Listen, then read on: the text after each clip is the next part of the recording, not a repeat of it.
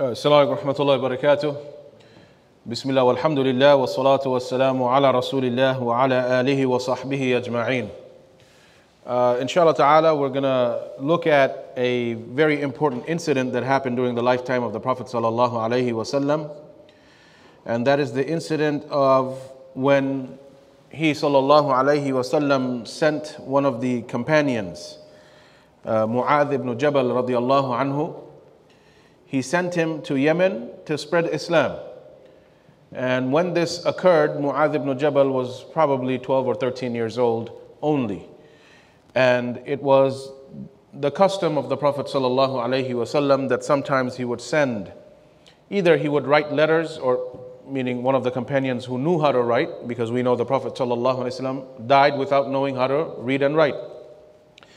One of the companions one of his personal scribes would write a letter, then he would put the seal of the prophets with his ring, and then he would send those letters out to different governors and different leaders of the world at that time. And at other times he would send one of his companions who was knowledgeable enough, according to him sallallahu alaihi wasallam, to go to a certain area and spread Islam. Like, for example, Salman al-Farsi radiyallahu anhu, when he spent some time with the Prophet sallallahu alaihi wasallam, after a while, when Salman wanted the Prophet sallallahu alaihi wasallam to also come to Persia, the Prophet sallallahu alaihi wasallam told Salman that I don't speak your language. I don't speak the Persian language. Rather, you stay with me, learn the religion, and then you go take it to your people. So similarly, Mu'adh ibn Jabal radiyallahu anhu, he was ordered by the Prophet sallallahu alaihi wasallam to go to Yemen alone. He didn't send a group of people. He sent only this one Sahabi to go to Yemen, which at that time was not Muslim. Yemen were Christians and Jews, Ahlul Kitab. So he sent this one Sahabi to carry the message of Islam and to spread Islam in Yemen. And we know, fast forward, the whole country of Yemen became Muslim through the efforts of Mu'adh ibn Jabal, by the mercy of Allah subhanahu wa ta'ala. So this one man radiyallahu anhu went and took Islam, and an entire country became Muslim through his efforts. Mu'adh ibn Jabal radiyallahu anhu, when he died, he wasn't that old. He was less than 40, 37, 38 years old. Right? So imagine the amount of achievements that he had made at such a young age for Islam, for the ummah of Muhammad sallallahu alayhi wasallam. Also, Mu'adh ibn Jabal radiyallahu anhu, the Prophet sallallahu alayhi wasallam said, on Yawmul Qiyamah, all the scholars of this ummah, from that time until the day of resurrection, who knows how many hundreds of thousands or even millions of scholars in this ummah, they will be also questioned on the day of judgment. They'll be lined up. And on the very first person in that line of scholars will be Mu'adh ibn Jabal. So this shows to you the level of knowledge or deep knowledge that this Sahabi had about Islam. It is also mentioned that no one knew better than halal and haram than him, the laws of Islam. So this is why the Prophet ﷺ sent Mu'adh radiyallahu anhu for this purpose of spreading Islam to another country. In a hadith in Sahih al-Bukhari, the Prophet ﷺ told us, "Ballighu anni walau ayah." Convey from me, even if it's just one verse. We know a lot of people may use this and then they go try to give da'wah to others, but they are not actually well versed. Let's say you learn a verse from the Prophet ﷺ, one ayah. You have to know the ayah properly, the context of it, the meaning of it, the applications of it, the recital of it. You learned it properly, then go ahead, share this knowledge with somebody else. But you have to be properly well versed regarding what it is that you're talking about. Right? So he could have sent other companions, but he chose to send Mu'adh radiyallahu anhu because he was of that level of knowledge. So anyway, Abdullah ibn Abbas radiyallahu anhuma, he narrates the incident that took place, and this is a hadith that is muttafaqun alayh. It's collected and agreed upon by both Bukhari and Muslim. The Prophet ﷺ told Mu'adh that when he was going to Yemen, that I choose you, you're going to go to Yemen. إِنَّكَ تَأْتِي قَوْمًا مِنْ أَهْلِ الْكِتَابِ. Indeed, you're going to go to a people who are from Ahlul Kitab, meaning they're Christians and Jews. In Mecca, they were pagans. In Medina, the Prophet ﷺ came in contact with Jews and also other pagans. But all of Yemen was Christians and Jews, Ahlul Kitab.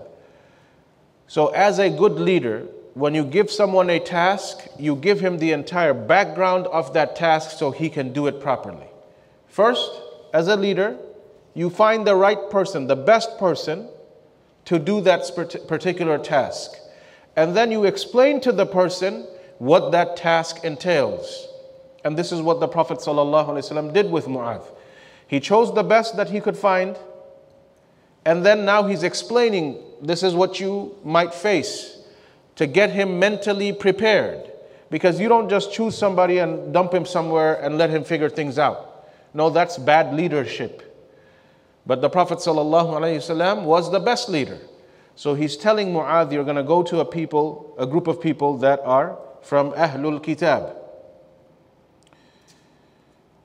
For Ahlul Kitab. فَدْعُهُمْ إِلَى شَهَادَةِ أَنْ لَا إِلَهَ إِلَّا اللَّهُ وَأَنِّي رَسُولُ اللَّهِ. So when you go to these Christians and Jews, the first thing that you should do is give da'wah to them. فَدْعُهُمْ إِلَى شَهَادَةِ أَنْ لَا إِلَهَ إِلَّا اللَّهُ وَأَنِّي رَسُولُ اللَّهِ. That's step number one. When you go to give da'wah to anybody who's not Muslim, the first thing that you are supposed to do is explain to them that there is no deity worthy of worship except Allah, and that Muhammad sallallahu alayhi wasallam is the messenger of Allah. So this is what he told Mu'adh. That's the first thing you should do. فَإِنْهُمْ أَطَاعُوا لِذَلِكَ. If they obey you in that concept, this is what you stick to. Just the concept of Tawheed and the concept of explaining to them who Muhammad sallallahu alayhi wasallam really is. If they understand this, accept this, فَإِنْهُمْ أَطَاعُوا لِذَلِكَ. And they obey you, meaning they accept this, they submit to the Shahada. Then فَعْلِمْهُمْ أَنَّ اللَّهَ افْتَرَضَ عَلَيْهِمْ خَمْسَ صَلَوَاتٍ فِي كُلِّ يَوْمٍ وَلَيْلَةٍ. If and only if they understand the Shahada or Shahadatain, then you tell them that Allah has obligated upon them to pray the 5 daily prayers every day and night. Right? Salatul Isha is at night. Maghrib is after the sunset, which is also night. You have Fajr before the sunrise, and then Dhuhr and Asr in the daytime. So this is how fi kulli yawmin wa layla. So the 5 daily prayers that they have every day and night, once they understand the concept of the Shahada, then you tell them about the Salah, that this is an obligation.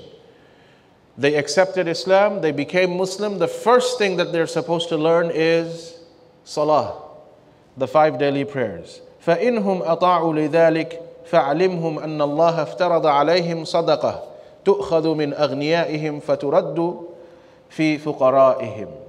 If they understand, accept, believe in, and obey regarding the 5 daily prayers, then tell them that Allah has made zakat obligatory upon them, and the zakat is تُؤْخَذُ مِنْ أَغْنِيَائِهِمْ فَتُرَدُّ فِي فُقَرَائِهِمْ. Take the money from the rich among them and give it to the poor among them. The Prophet ﷺ did not tell Mu'adh, bring the zakat back to Medina. If they become Muslim and they start praying 5 times a day, the next step is they have to give zakat. You take the zakat from the rich among them, those who have the ability to give, and they meet the nisab. They have to give zakat. It's obligatory upon them. You take it from the wealthy ones and you give it to those who need the money from them. Okay, he didn't say bring it back to us. So here also we understand the sunnah of the Prophet sallallahu alaihi wasallam. When it comes to zakat, it is better for you to give zakat to the Muslims who are needy in the place where you live. And this hadith is the dalil. He did not tell Mu'adh, bring it back to us. He said, those people are now Muslim. They need to financially take care of each other. Right? This is from the Sunnah. Every Muslim community takes care of themselves. And then you have every Muslim community everywhere taking care of themselves. You'll have all the communities flourishing at the same time, bi'idhnillah. Then the Prophet ﷺ said, فَإِنْهُمْ أَطَاعُوا لِذَلِكَ فَإِيَّاكَ وَكَرَائِمَ أَمْوَالِهِمْ. So if they accept and obey the conditions of zakat, this obligation of zakat, فَإِيَّاكَ وَكَرَائِمَ أَمْوَالِهِمْ. Then be careful. When you take the zakat, do not take the best of their wealth, because why not? It will cause some type of negative feelings from the people towards Islam. Take something that is useful, not the best of their properties. Right? Let's say if somebody has camel and sheep and cows, of course, certain amount, they have to give 1 or 2 sheep away in zakat. Don't take the absolute best sheep that he has, but take something that is reasonable, that can be used by others as well. Right? Sometimes you find Muslims, they're donating their old clothes, but they are so old, it cannot be used by anybody. That's not something that you're supposed to do as a Muslim. Nobody's telling you that you give your brand new jacket that you just bought yesterday, you wore it for 1 hour, and now you want to give it away in donation. Nobody's telling you to do that. That's the best of what you have. But when you do donate, make sure this can be used by the one who's taking it. Right? Let's say winter's coming. There's always winter clothing drives in a lot of places. And sometimes you see that the gloves and the hats and the jackets they give, it's all ripped up and with holes. Who is going to use this when it's snowing? It's not going to benefit them. So those type of things you're not supposed to donate as a Muslim. We're not saying give the best of your items, but give it something that is reasonable, that can be utilized by the needy. وَاتَّقِي دَعْوَةَ الْمَظْلُومِ فَإِنَّهُ لَيْسَ بَيْنَهَا وَبَيْنَ اللَّهِ حِجَابٌ. And then the last thing in this particular narration that the Prophet ﷺ said, he told Mu'adh, be mindful, be fearful of the dua of the oppressed. Why? فَإِنَّهُ لَيْسَ بَيْنَهَا وَبَيْنَ اللَّهِ حِجَابٌ. Because there is no veil between the oppressed person making dua and Allah subhanahu wa ta'ala accepting the dua. So don't oppress anybody. That's the point. Be careful, be fearful of the dua made by those who are oppressed. Because when the oppressed person makes a dua, there is no veil between that dua and Allah, meaning Allah will accept it. So you as a Muslim, as a governor, that's what he was being sent as. Do not oppress anybody. Because the oppressed person can cry to Allah and complain about you, and then you are doomed. So these are the advices that the Prophet ﷺ gave to Mu'adh radiallahu anhu, the instructions that he gave. And this is one of the narrations, and we're going to look at some of the other narrations because the advice was longer. This was the amount of instructions that Abdullah ibn Abbas radiallahu anhuma, who was present, he heard. Some of the other narrations, as we'll mention, the other companions mentioned other things that the Prophet ﷺ told Mu'adh. But here, we can pause here. What are the lessons so far? Especially us living in this non-Muslim land, you're going to come across Christians, Jews, atheists, Hindus, Buddhists, so many other people in your schools, in your colleges, in your workplaces. They'll have so many questions about Islam. They see things in the media. They have so many questions, so many curiosities, so many false assumptions. Leave all of that aside and you focus on step number 1. Who is Allah? Who's their creator? The creator is one, and they're supposed to submit to that one creator. Focus on La ilaha illallah. Don't worry about, oh, how come your women cover up? Oh, why do you guys have a beard? How come you can't drink alcohol? How come you can't have a girlfriend? How come you can't have a boyfriend? Why don't you go work here and go work there? They'll have tons of questions. None of this will make sense to them if they don't even understand who Allah is. Because from whom do all these rules and regulations come from? It's not the scholars who make these rules and regulations. It's not our parents. It's not our grandparents. It's not us. Allah subhanahu wa ta'ala made these laws for us to follow. Allah commanded certain things, Allah prohibited certain other things. So by explaining these laws to them, you're not going to really achieve much. The goal of us as Muslims is to make sure that the message of Islam, the concept, the core foundation of Islam is understood by the people, by ourselves, first and foremost, and those who are not Muslim. And Islam comes from Allah. So if the person is shaky in his or her understanding of the Creator, then definitely the person will be shaky in everything else that comes from the Creator. So this is why the Prophet ﷺ, he made sure Mu'adh understood. Don't talk about anything else. Only if they understand Allah, they understand La ilaha illallah, they understand Muhammad ﷺ being the messenger. Only then you move to level number 2, which is the salah. So for us living in non-Muslim lands, this is very important. You can be easily dragged into so many kinds of debates. It's a never-ending debate. Oh, your brothers and sisters are terrorists. This, that, so many things. All right, let's go back. Step 1. Right, let's say, of course, this didn't start from October 7th. It started 100 years ago, but that's how the media makes it look like, as if this Palestinian occupation just came from October 7th. Right, many people have these questions. Why is Palestine so important to you? Why can't the Jews live there? And all this stuff. Let's go back to Allah. Let's go back to Allah's prophets of Ibrahim, Musa alayhi salam, Isa alayhi salam, Muhammad sallallahu alayhi wasallam. Let's go back to the root of the religion. Then you'll understand what's going on here.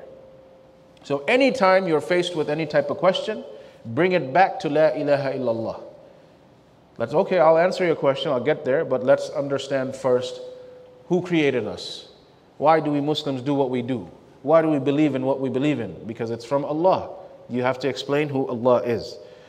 And that is what the Prophet ﷺ did himself for the first 13 years in Mecca. There was no salah, there was no fasting in Ramadan, there was no hajj, there's no zakat, there's no stop drinking alcohol, stop sleeping around with women, and none of these came from Allah subhanahu wa ta'ala. For 13 years, all what Allah revealed were ayat about tawheed and ayat about Jannah and Jahannam. What happens to you after you die? How there's a day of resurrection, how there's a heaven and hell, and who created you. That was it. And would talk about the ayat referring to the previous prophets and messengers. No rules and regulations were there for the first 13 years in Mecca. Because you're talking to a people who do not believe in Allah. So first clarify the concept of Allah, the concept of the messengers of Allah, the miracle of the Quran. These are the things that you are supposed to focus on. And then eventually they will, if Allah has written guidance for that person, they will either turn away from Islam or they will accept Islam. The one who accepts Islam, the man or woman, now this is our brother and sister. The first thing we have to do is teach them the salah five times a day. So everything has a step-by-step process. Same thing with Muslims, because the reality is a lot of Muslim families are ignorant about Islam. A lot of Muslim young men and women are ignorant about Islam. They might be 15, 20 years old, but they cannot even tell you anything. Even the most basic foundation of Islam, they don't know. We have to, when we teach them, we also have to teach them from the very beginning, because they don't know anything. Da'wah is always done in that same process. This is the way Allah taught humanity about Himself. This is how every prophet and messenger came and taught their people. You and I cannot invent a new method today. It's not going to work. Throughout human history, human beings were told about Allah in the same way. So we have to follow that process as well. Then there's other narrations that's also muttafaqun alayh, but this is from Abu Burda radiallahu anhu, who was also sitting in that gathering when the Prophet sallallahu alaihi wasallam was talking to Mu'adh. So now we have another added sentences from that same gathering by the other companions. But before we get to that, you remember the context or the background of Mu'adh ibn Jabal.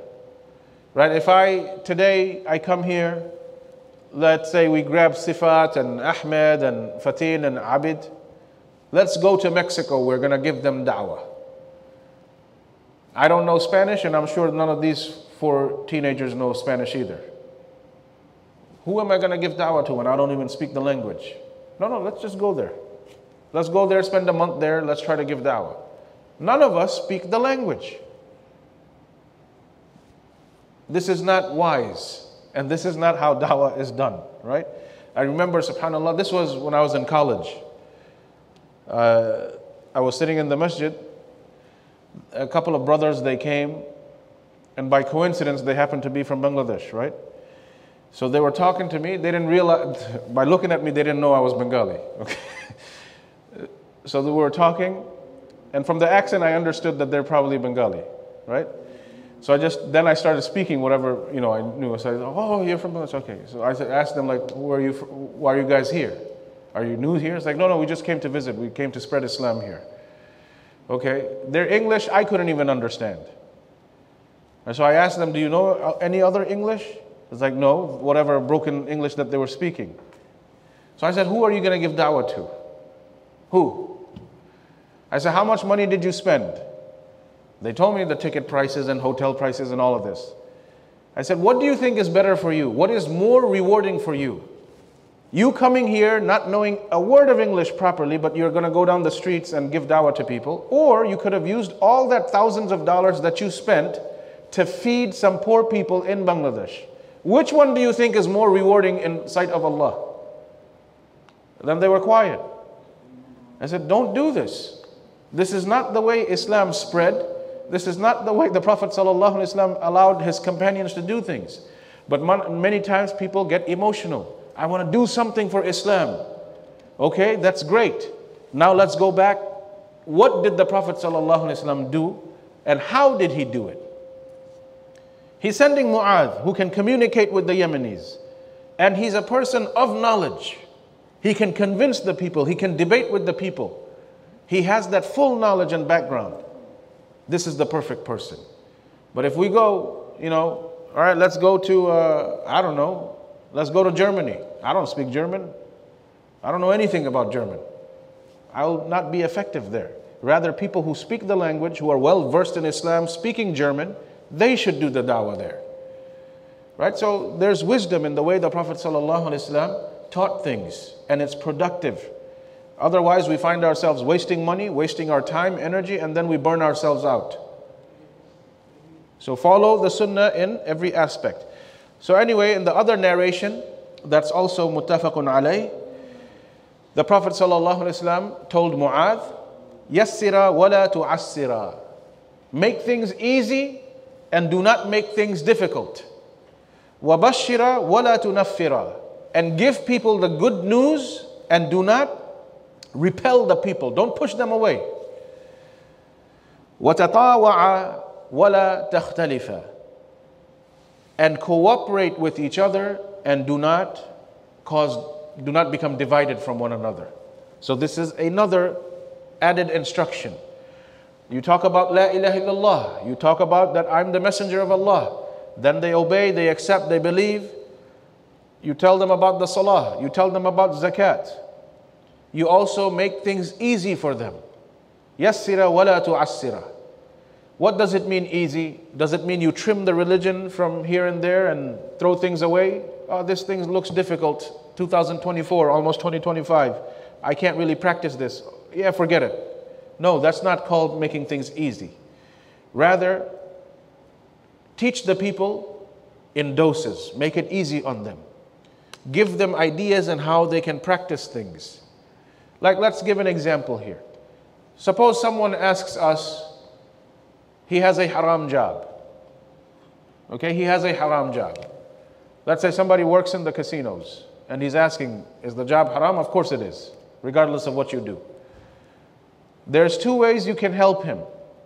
I can tell him, right now, go to the office and resign.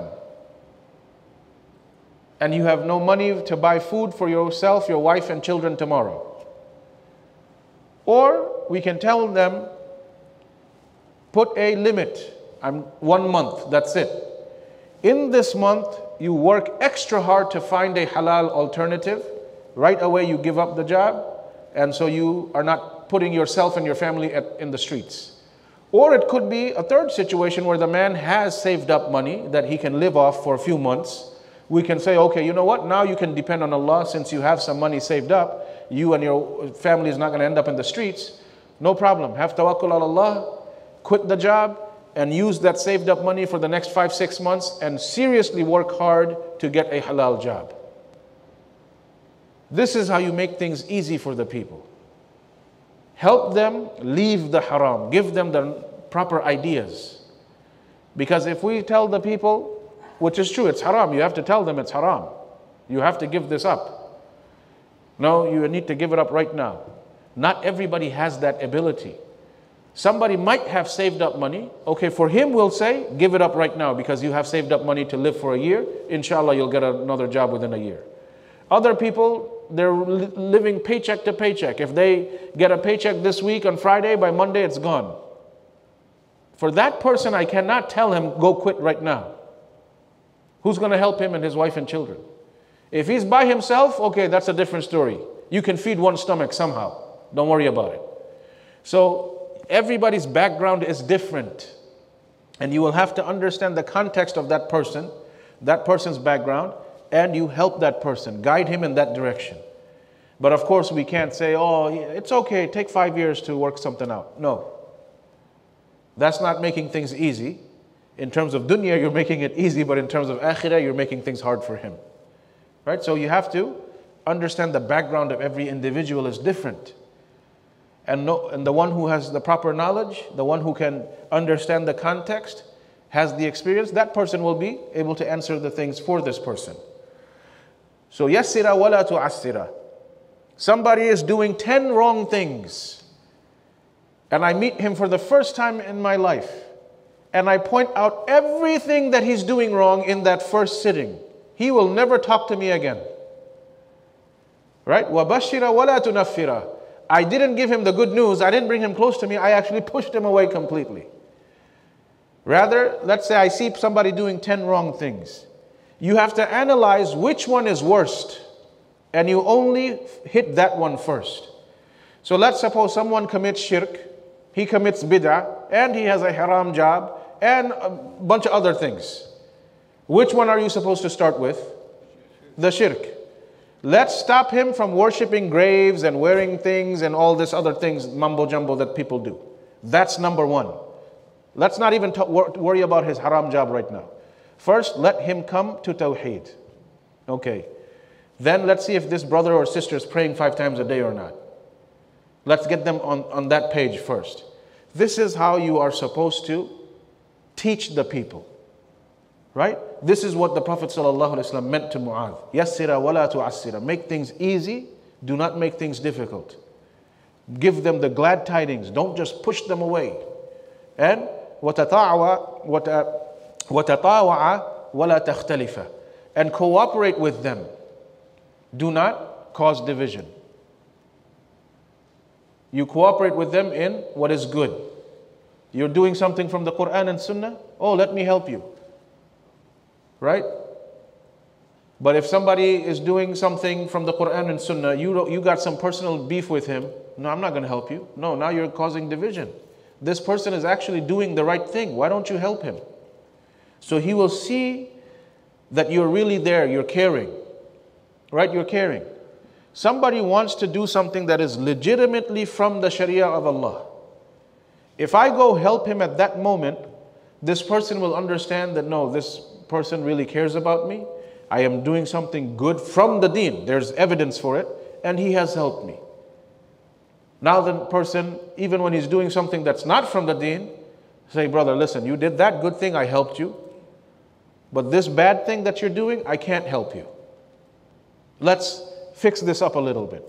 So the Prophet ﷺ taught Mu'adh hikmah, that you are going to be the teacher there, and you're going to be the ruler there as a governor, the leader. So he's teaching him everything about da'wah, about teaching, how to understand people's context, backgrounds, and deliver the message accordingly, and to help them improve. And this cooperation because Mu'adh eventually became the governor, it taught him to cooperate and not to become a tyrant over the people that he's in charge of. Right? This is, and especially us men, either today or tomorrow, there will come a time where you become the leader of your house. One day, of course, those of us who are married, alhamdulillah, we have to continuously ask Allah to help us. Those of you who are single, one day you're going to get married. Then you become the leader. Your father is no longer a leader over you. You are going to be the leader over yourself, your wife, and then eventually children and the children. You have to understand that you have to take things easy. Don't make it super difficult on your family. You need to understand the context of what's happening. And you need to cooperate in the things that are good and not become a tyrant over them, be abusive over them. All of this comes in your way, and you will have to maneuver yourself bi'idhnillah properly. Otherwise, there will be a backlash. Many times we find fathers, maybe they were not practicing before, or mothers, they were not practicing before. Alhamdulillah, Allah guided them. They found Islam properly. They found the Sunnah. They found Tawheed. All of this is happening. But sadly, reality is the son or daughter is now 25 years old.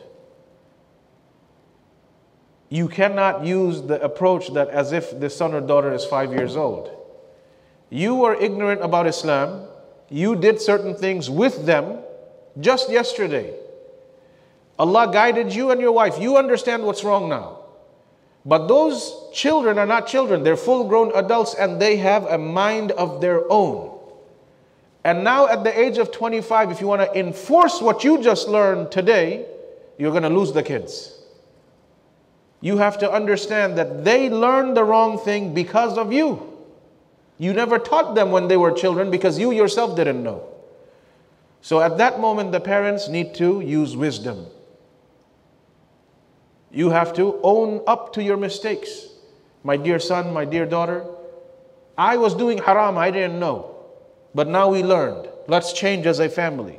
You have to take the easy, soft approach with loving and care. Right? Many times I find fathers, they'll complain. Oh, my son's not praying 5 times a day. My daughter's not praying 5 times a day. And you ask the brother, when did you start praying 5 times a day? Oh, 6 months ago. You started praying 5 times a day in your 60s, subhanAllah. Right? So you already exposed them to a life that it's okay not to pray 5 times a day. So you have to understand that. And now you have to use the soft approach with your children. Right? But if you're doing something from day one, that's a different story.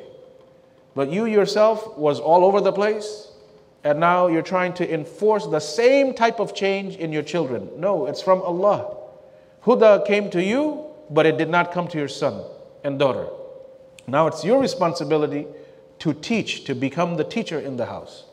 So everything has its proper place and context. Sometimes harshness is required, sometimes softness is required. Right? Anywhere. Sometimes you might, even as us as imams of masajid, sometimes we are soft, everything's going straight. Some people try to take advantage of the softness. Then you have to put your foot down. Whoa, hold on. Right? We can't always be harsh. We cannot always be soft. If you're always harsh, you'll push people away. If you're always soft, some people will take advantage of it. And they'll try to bring in all their wrong ideas. Oh, it's okay, he's very soft-hearted. It's okay, he'll understand. Right? No. So there is a time to put your foot down, and there is a time to be soft. The successful believer is the one who understands the balance. Certain issues, be relaxed. Certain issues, no. I have to do it right now.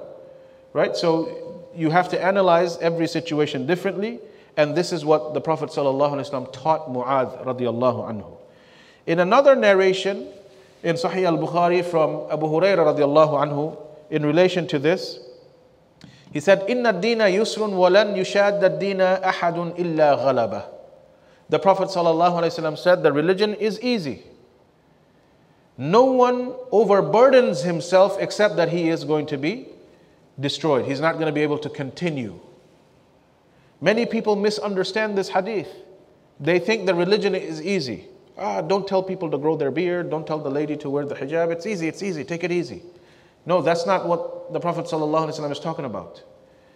Because the very next sentence he said, فَسَدِّدُوا وَقَارِبُوا وَأَبْشِرُوا وَاسْتَعِينُوا بِالْغَدْوَةِ وَالرَّوْحَةِ وَشَيْءٍ مِّنَ الدُّلْجَةِ. Very next sentence he explained what he meant. Do things in doses. Be consistent, be regular. Don't go to extreme one day and forget about it the next 10 days. The deen is easy.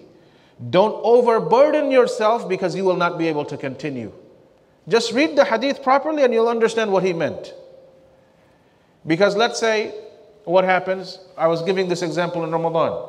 Yeah, the Prophet ﷺ and the Sahaba, they prayed tahajjud for hours and hours.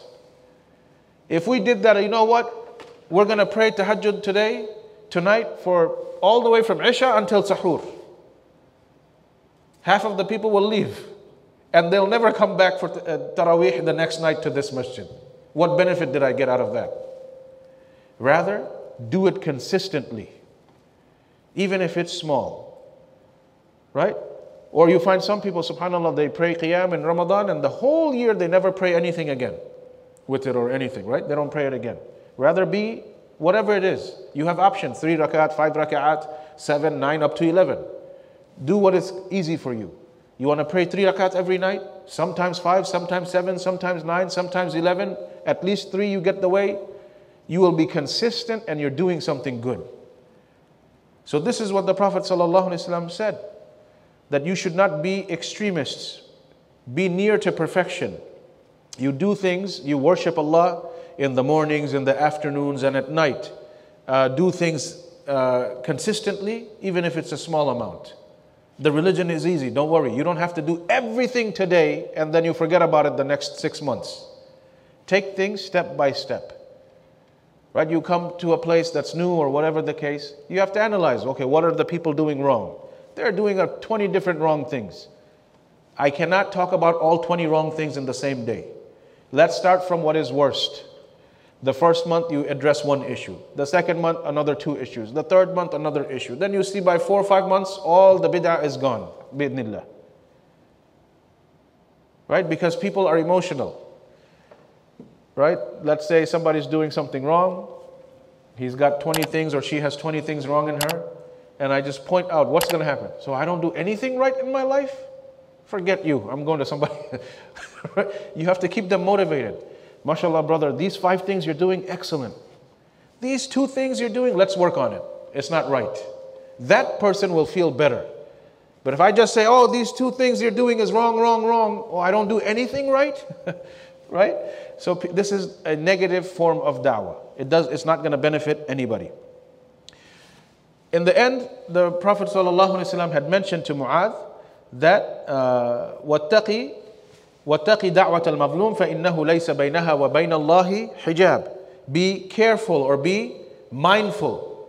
Be fearful of the dua that the oppressed person makes. Meaning don't oppress anybody. In another hadith in the Musnad of Ahmed from Anas ibn Malik radiyallahu anhu, the Prophet ﷺ said, اتقوا دعوة المظلوم وإن كان كافرا فإنه ليس دونها حجاب. Be cautious, be fearful of the dua that is made by the one who is oppressed, in kana kafiran, even if he's a kafir.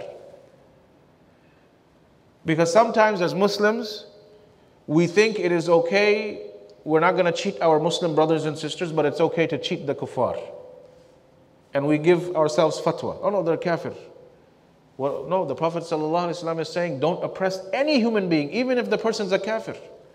Because if the kafir someday, all of a sudden says, oh God, he's calling out to Allah and makes something, a dua against you, Allah will accept it. Because Allah always accepts the dua of those who are mazloom, who are oppressed. Always. So do not oppress people, even if the person's a kafir. Right? Even if the person is a kafir. This is a true story, wallah. A brother that I know, that he used to study in Temple University. He was on the subway. Somebody pulled out a gun on him. So it's like, give me everything, give me your wallet and everything. So, he pulled out the wallet, saw that he's a Muslim.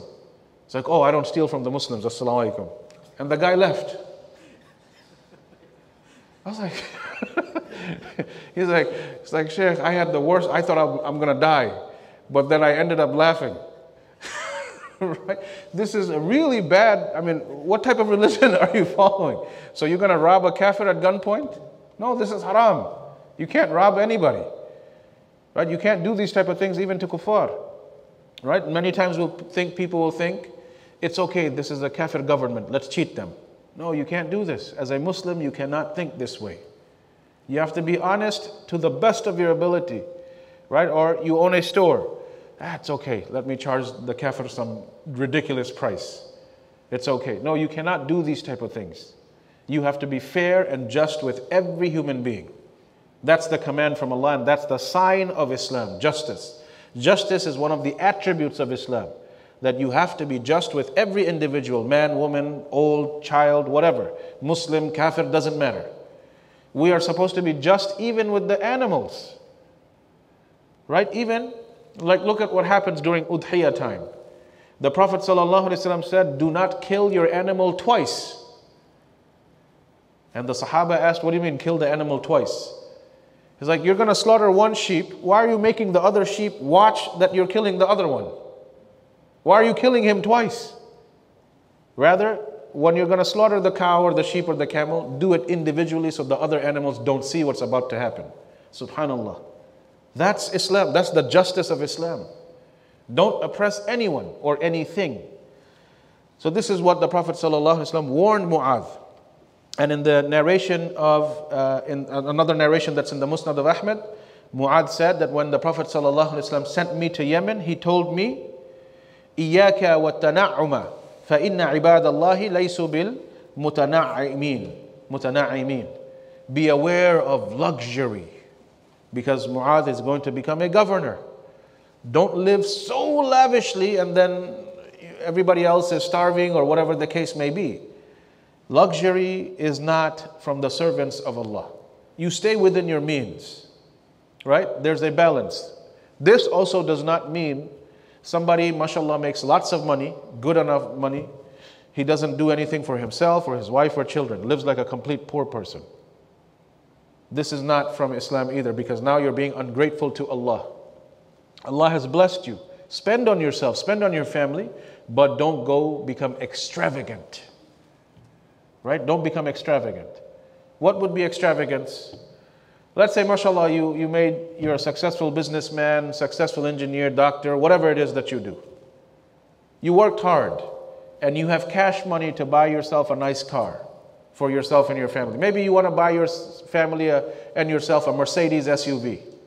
No problem. You want to spend $70,000, $80,000, buy yourself one, you can afford it? Okay. No problem. You are also doing charity work. You have some money, you spend. You be grateful to Allah. He blessed you with it, you spend on yourself. Get a nice ride, no problem. But then somebody goes and buys one car for $3 million. What is this? Right? You go buy yourself a Bugatti. One car is $3 million. This is, subhanallah. Why would anybody do that? Right? With $3 million, you can buy so many houses, start flipping houses, and you can turn the 3 million to 20 million by the end of the year. Right? Think. Or you can feed so many poor people. Or you have $3 million. Keep $1.5 million for yourself and your family. Give the other $1.5 million away in charity. You're still a millionaire. Right? So, but this is the culture we live in. And everybody, the YouTube channels and Instagrams, somebody buys a new Ferrari, he's making his channel, he's showing, oh, thank you, you guys. I couldn't have done it without you guys following my channel. Like, what type of foolishness is this? Right? You guys help me. Because you're becoming his followers, you're giving him views, and he's the one making money from YouTube. And you're just watching him and feeling sad. Right? So, subhanallah, you have to be careful. This is not the kind of luxury that the servants of Allah are supposed to chase. But if you have some money that Allah has blessed you, your halal work, yes, spend on yourself. Because otherwise you're ungrateful. Sometimes you find people, the owner of IKEA, He's a billionaire. The owner of IKEA, he's a billionaire, but I don't know if he changed his car yet or not. But he used to still drive his 40-year-old Volvo and still live in a little house, and he's using a bicycle to go to work. Wallahi, this is a loser. This is a loser. You don't believe in Allah, you have all this money and still you're living like this. You're not going to get the akhirah, nor are you getting the dunya. Even though Allah has given you the money. So we don't go into extreme in either direction. Okay, extreme in either direction. Now you're being ungrateful to Allah. So as a Muslim, you don't go to either extreme. Be balanced. Allah has blessed you with wealth. You don't live an extravagant life. You live a nice, comfortable life with your family. Do certain things for yourself, no problem. And you also use the wealth to do charity work. If you're doing both, no problem. That's the way. Look at Umar radiallahu anhu. He kept half of the wealth for himself and his children and his family. The other half, he gave it away. Only Abu Bakr said, take everything. But that was only Abu Bakr. Even Umar radiallahu anhu could not reach Abu Bakr. But the Prophet sallallahu alaihi wasallam did not shun Umar. Look at the example of Uthman radiallahu anhu, one of the richest Sahaba. In one battle, he gave hundreds of camels to the Prophet sallallahu alaihi wasallam, and Allah gave him more. So you would think, brother, why do you have 1,000 camels? This is extravagance. Did the Prophet ﷺ ever say that to Uthman? He had thousands of camels. That's how rich he was. But whenever Allah's messenger called for donations, he would be the first one to donate. If you're a wealthy person like that, this is, mashallah, tabarakallah, the winner in the dunya and the winner in the akhirah. So you have to remember this, that you are just luxurious yourself. You don't do anything. Right? There are so many Muslims, subhanallah. They live in mansions. You go knock on their door, your local masjid needs some money. Even giving $100, he's making a very ugly face as if he's dying by just giving $100. Like, brother, you live in a $2 million home. Why are you struggling to give $100 to the masjid? This is what is wrong. Right? Aren't you happy with the blessings that Allah has given? Now spend in His religion. Spend for His sake. You have such a big house, you don't want to help Allah's house? But this is where the problem comes, and as a Muslim, we should not be like that. Right? We end up losers this way.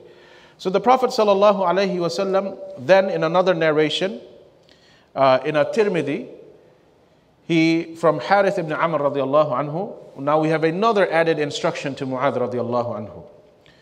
We said in the beginning that Mu'adh ibn Jabal, he had the knowledge of what? He was one of the best in the knowledge of the religion, but specifically halal and haram, the laws.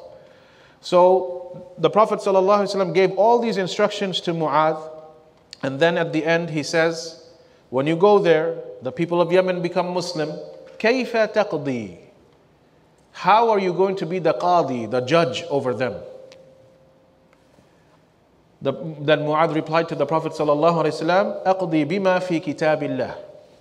I will judge the people by what I find in the Quran.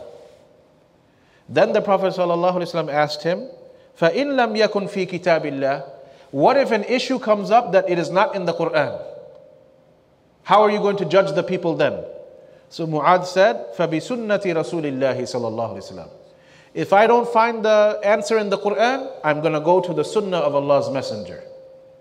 Then the Prophet ﷺ said, فَإِن لَمْ يَكُنْ فِي سُنَّةِ رَسُولِ اللَّهِ. What if an issue comes up that's not even in my Sunnah? What are you going to do then? How will you judge the people then? How will you make the laws then? Then Mu'adh said, أَجْتَهِدُ رَأْيِي. Then I'm going to use my opinion. Then I'll use my opinion. Then the Prophet ﷺ said to Mu'adh, Alhamdulillahi alladhi waffaqa rasula rasulillahi sallallahu alayhi wasallam. All praises to Allah, who has made suitable the messenger of the messenger of Allah. You are the most suitable messenger for my sake. You did the right thing. Your thinking is the right. So anything you want to do as a Muslim, an issue comes up, I have to go through the Quran. If it's there, it's there. If not, you have to come to the Sunnah of the Prophet sallallahu alaihi wasallam. If not, for us, from this incident, All the fiqhi principles stemmed from this, subhanAllah, from this one incident that the Prophet ﷺ sent to Mu'adh. All these imams that you know of, the fuqaha, whether it's the early ones like Imam Abu Hanifa, Imam Malik, Imam Shafi, Imam Ahmed rahimahumullah, and other than them at that time, and everybody till today, when you go ask the sheikh for a fatwa, he follows the same. If his aqidah is from Ahlul Sunnah, he will follow the exact same methodology. Okay, you asked me a question, let me remember the Quran. If it's there, here's your answer. If it's not, let's go through all the ahadith of Rasulullah. If it's not, let's see what the Sahaba said. If it's not, then I'm going to use my own personal opinion, a mujtahid, based on whatever knowledge I have. Nobody jumps to his own opinion.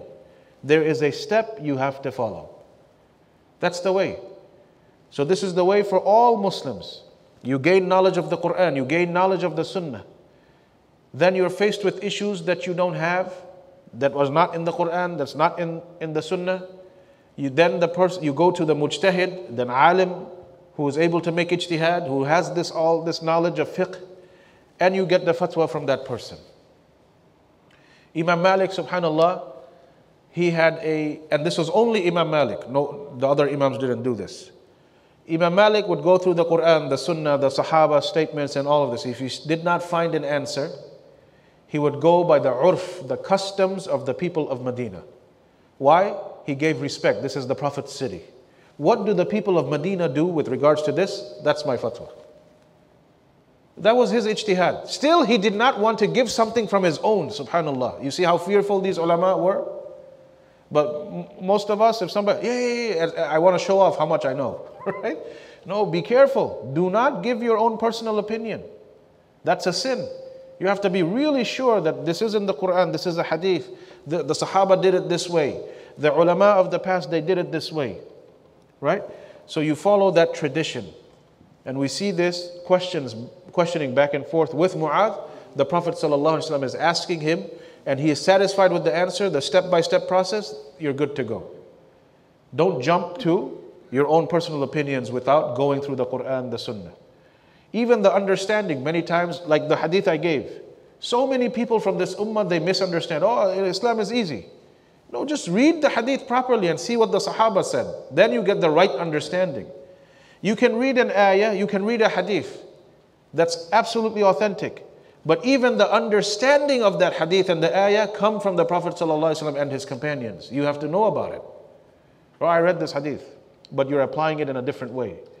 You're applying it in a way that the Prophet ﷺ never applied. None of the Sahaba ever applied this.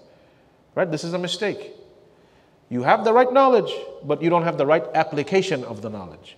So all of this, the Prophet ﷺ checked with Mu'adh, reviewed it, and then once he was satisfied with Mu'adh's answers, he said, you're good to go. Now go to Yemen and spread Islam there. And this was the way. And the last thing, and we'll end with this and go to some questions. The last thing the Prophet ﷺ told Mu'adh, أحسن خلقك للناس يا معاذ بن جبل. Have good manners with the people. Have good manners with the people. You're taking Islam to them. And this is very important, us living among non-Muslims. If your behavior is worse than the kafir, who's going to learn Islam from you? Right? Your behavior has to reflect your religion. So that's the last thing he told Mu'adh. أحسن خلقك للناس. Be mindful of how you behave with the people. Be nice with them. Be kind with them. Okay, smiling is from the Sunnah, the Prophet ﷺ said. Even when you smile at somebody, right? Not the flirtatious smiles you give to women, don't do that, that's haram, right? Right? Get married, give that smile all you want to your wife, that's fine. But men giving a smile to another man, women giving a smile to another woman, right? Even smiling at somebody, to your brother, to your sister, is a form of sadaqah, a charity. So if you are a Muslim living among the non-Muslims, you're out, there is peace in your face, you are approachable, you don't look scary, you're not always grumpy, pushing people away, people will come and talk to you, right? People will come and talk to you. So, and you behave with them nicely, the best of the manners. And we go back, remember when we're talking about marriage, whenever you get married, you look for religion and you look for what? husnul khuluq, good manners.